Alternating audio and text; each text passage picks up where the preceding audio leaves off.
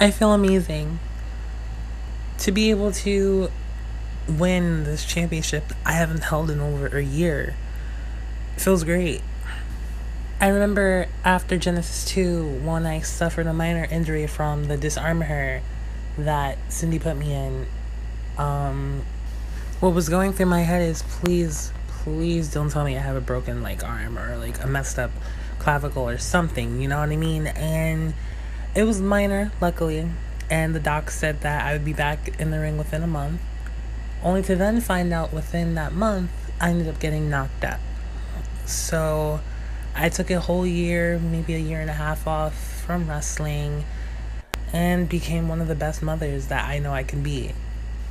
You know, I enjoy being a mother of twins, nonetheless, and I enjoy being a wife, but being a wrestler has always been a dream of mine. And to be so far away from a company that I call home, it hurt. You know, seeing how much the women evolved since I left and coming back during the Carter regime, you know, it was shocking for everyone. It was shocking for myself because I was damn near on the verge of retiring because I told myself that maybe this is it for me.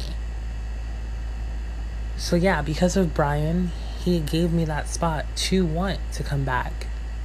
And with Karen and Skylar next to me, it made it even better.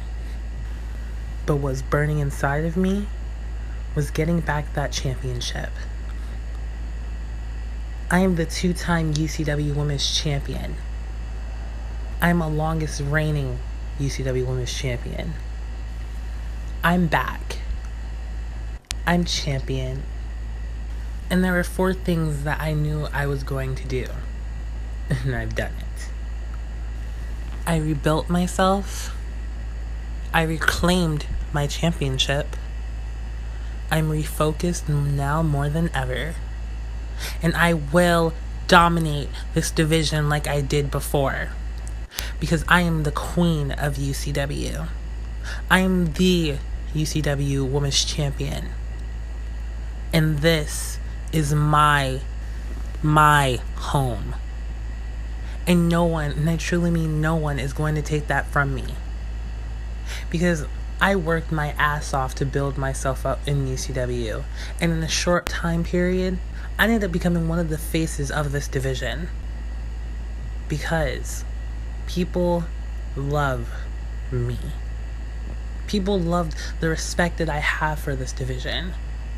Regardless if I'm heel or a face, UCW has always been one of the companies I knew I would flourish in.